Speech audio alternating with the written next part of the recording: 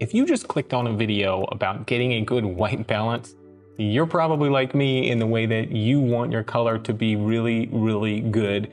And what can be frustrating about it is that so many things affect how your color appears to you and to other people. You know, it could be the time of day, it could be whether your screen's calibrated, it could be the way you shot it. There's a lot of things in the chain there that affect it. So I wanted to devise a method that I could use that would help me get good color scientifically, that no matter what my eye is seeing, I know that that color balance, that white balance is completely neutral. Now this is a little nerdy and it's a little involved, but I think that once you lock this technique down, you're gonna really like it. I'm gonna edit here in Capture One, and I know not everybody watching this uses Capture One, and that's okay. I'm not using any tools that are specific to Capture One as an editor. It's just what I happen to use. Now, let's dig into it, and I'll show you kind of the nerdy thing that I do to get good color.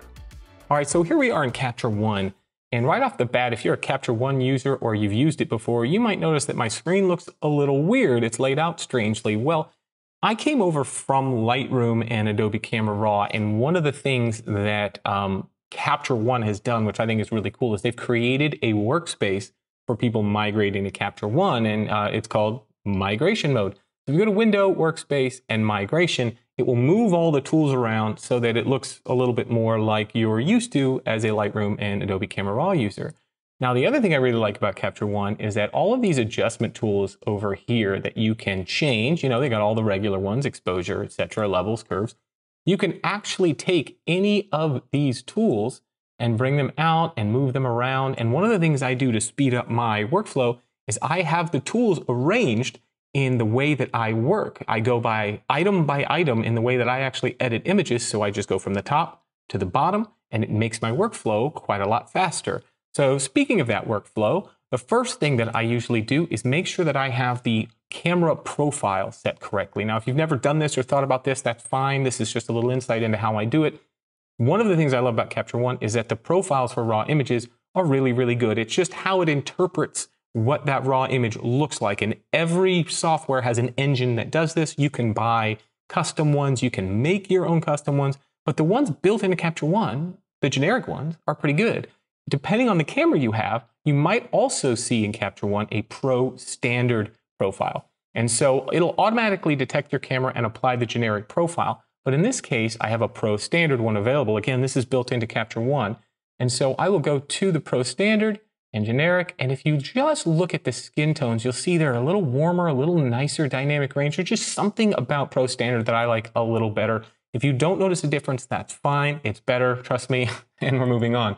The other thing that you can do is select the curve of the image, essentially the contrast level.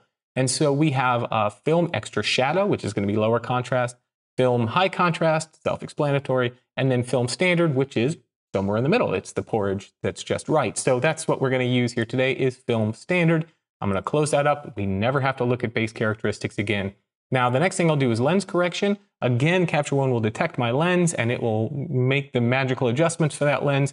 But one of the things I like to do is to adjust the light fall off, which essentially reduces vignetting on the lens a little bit to about 25 points or so, and I close that. Now, so that I don't have to do this every time for every image, because I do make those every time on every image, is I create a preset, or in Capture One is called a style, that applies just those things. So when I import images, you can apply a preset or a style, and all those images will already have those things applied to them. So I never have to use those. They're already done by the time I've imported the image. I just thought it was important for the purposes of this video to show how I have that set up in case you want to follow along. Now, the next thing I want to talk about is the histogram tool. Now, if you've been in photography any length of time, you know what a histogram is. I like dragging the histogram out here on the image and making it big so that I can see what I'm doing and make some adjustments and do some real fine tuning. And you said, well, okay, that's dumb, but why do you do that? Well, it's actually pretty cool. This is nerdy. So, you know, if you're not into the nerdy stuff, then you can, you know, go, but that's fine. I forgive you. It's totally cool. The thing about the Capture One histogram is by default, it's in this RGB overlay mode. So you have red, green, and blue color channels showing over the Luma channel, which is kind of this gray blob that you see. Now, the way that a lot of people do a white balance when they're shooting is if you go over to the white balance tool, you'll see that customary dropper that you always use, and then you find something that's white or gray or essentially supposed to be color neutral, and you click on it and it will make the whole image perfect. That's not true, but essentially it does help a lot by doing exactly this one thing. And if you didn't know how this works, this is something that I discovered that's actually pretty neat. When you find an area that's neutral, and this white wall that is gray in this image because I didn't like the wall, is essentially color neutral because it's like ultra pure white paint from Home Depot. There's no blue tint, there's no any tint in it. It's just pretty much straight white as far as I'm aware. And so this should be color neutral. So if I use that dropper and I click on this, it should correct the white balance in this image, right? So what happens when you click on that? Watch these red, green, and blue channels. It lines them up on top of each other. Just like if you were using a red, green, and blue gel that makes white light, when you line up those channels, it makes the image essentially color neutral. So let's remove that for a second and go to the next tool, which is the color balance tool. Now this gives you the ability to control these channels using color wheels. And just to show you how this works, you've got the color wheel, you can drag the center point anywhere around it. And to read this histogram, I know looking at this image that these areas, if you hover over it with that dropper tool, you'll be able to see an orange line that shows you where you are in the image, what you're hovering over, which becomes incredibly useful. Now this area that is supposed to be very neutral is very, very blue, and you can tell because the blue channel is much farther to the right. So let's experiment with that and see how it works. Now I'm going to go back to the color wheels under the color balance tool, and I'm going to drag the center all the way to the right. And watch how the histogram changes. You'll see the red shoots over to the right, and that means this image clearly is very red dominant, followed by blue, then by green, right? And we definitely don't want that. That looks like crap. So when red, green, and blue are over top of each other, that area of the image should be theoretically neutral. And so we have the ability using the dropper or using the color wheel adjustments over here under the color balance tool to do that manually. So for example, if I were to take this tool and I would see that blue is further forward and green is further forward and I want to line them up, so I'm going to drag this toward red and away from blue and green. And you're going to start to see these line up just like so. So you can actually do this without using the dropper tool. So that's pretty quick, pretty accurate, and it's going to give you a really good color balance. Now, just for the sake of argument, let's see what we got here. In Capture One, you have the ability to try to look at images back to back, but if you just look at the difference in the color of the background here, you can see that the background was definitely very blue. Now, if you can't see the difference, that's okay, because this system, it shows you mathematically with ones and zeros, with scientific 100% fact, that this is now color neutral because you lined up the red, green, and blue channels. So whether you're colorblind or have incredible color acuity, you know now that the gray in the background is color neutral, and you don't have to have a calibrated monitor. You don't have to have eyeballs that see color. You can just do this, and it's going to be color accurate, which is great. But what if you don't have a neutral colored surface in the image that you can rely on, which happens a lot? Okay, what if you've just got somebody in a blue suit on a blue background and, a gray shirt that whatever, like you don't necessarily have a color to rely on to be able to do this with? Well, this is where a color checker comes in. So this is the X-Rite color checker passport. I believe it's called a Calibrite now. I'm not really sure, but yeah, you can find these things all day long on eBay for a little bit of money. Now this makes sure that you have a definitely neutral color right where the light is going to fall on the face of the person in the image. That's the important part, is that the skin tones look great and accurate. That's what you really, really want here. So I'm going to take this gray, both light and dark gray, and for me, this really represents people with kind of Caucasian light skin and then people with darker skin tones, and you can sort of adjust for either of those to make the skin tone better depending on who's in the image. I think that's one of the reasons that you have two different grays in there. And you can use these. So no matter what the person's skin color is, or what the background is, or what they're wearing, or what lighting you're using, or even how you shot the image, as long as you've got these, you can go right to that neutral color balance. Here's the problem. Using the dropper tool, you can only get neutral color on one specific tone. And I really want both of these represented by the highlight and the shadow parts of the skin. I really want both of these to be neutral to just give me this perfect neutral skin tone. So let's bring out the histogram again, and I'll show you what I mean. Now you can see that represented in the image that the light gray here, if I hover over it, this is going to be up here in the top end of the midtones.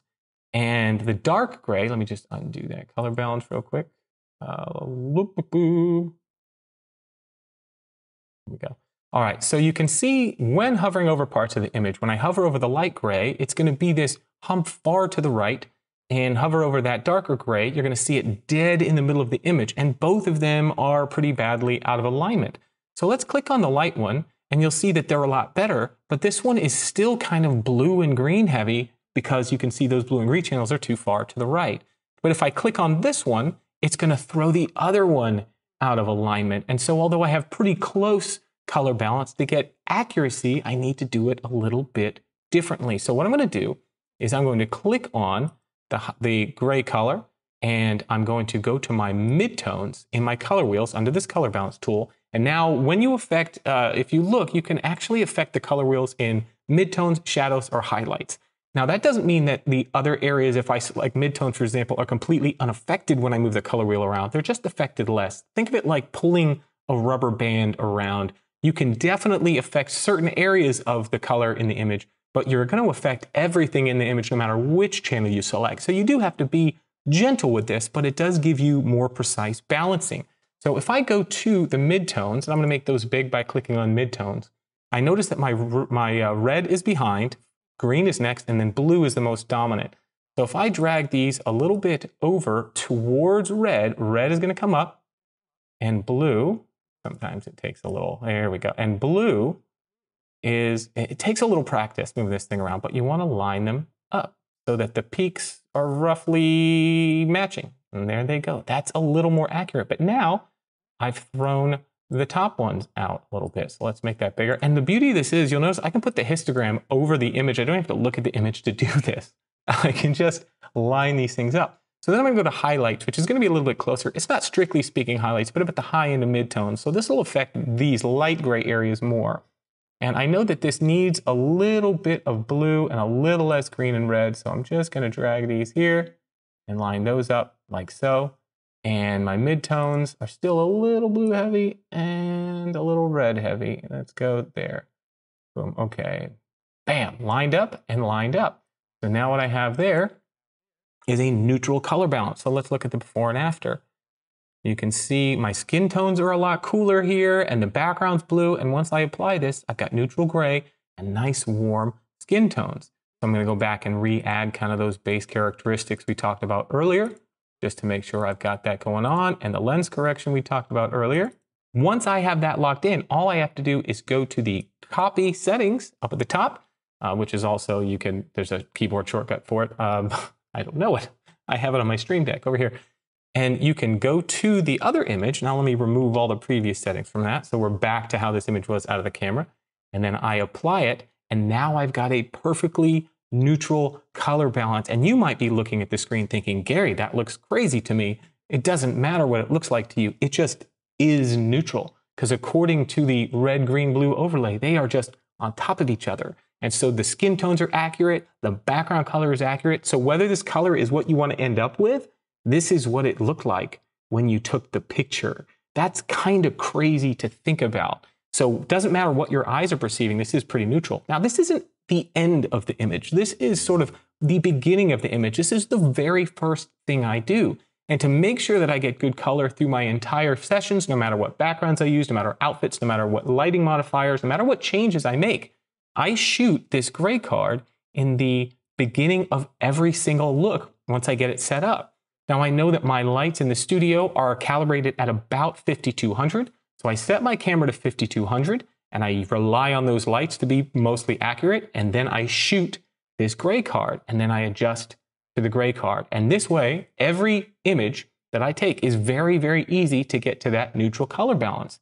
Now, why do you want a neutral color balance? Well, to be fair, maybe you don't have to. You can probably just pray and pray and do it. But if you're already watching this video, you want your color to be really good. And so the best place to start is neutral. And once you have a neutral base to work from, you can color grade and do whatever to your heart's content, always with the ability to go back to that original neutral image, because you know that you have the image perfectly white balanced, ready to go. So ask away. I'm sure you might have lots of questions about this technique. You're going to need to practice it. You're going to need to do it, because honestly, moving those color wheels around and getting those things to line up takes a little bit of practice, but I promise you it's worth it. You're going to feel a lot better about the color in your images when you do. So thanks for watching the video. By the way, I have a weekly photography-ish podcast called Photobomb. I host it with my friend Boo Ray Perry. It comes out every week.